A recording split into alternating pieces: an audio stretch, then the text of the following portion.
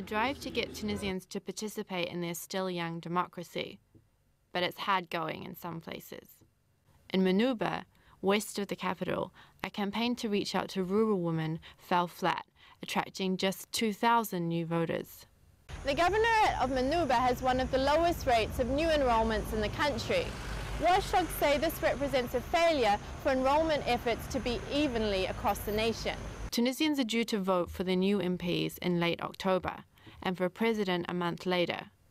In Tunisia's first democratic election in late 2011, around 4 million were registered. This time the number has risen to 5.2 million, thanks in part to the enrolment campaign.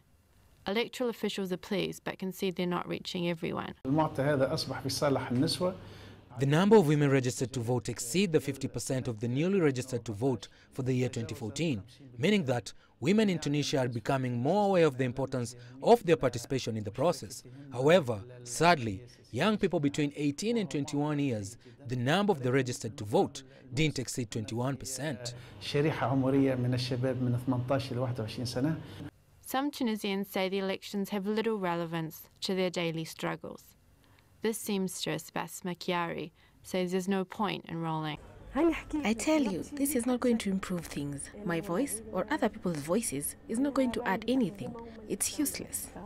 Observers say Tunisia's biggest political parties are not keen anyway on changing the electorate, as their core supporters were already registered.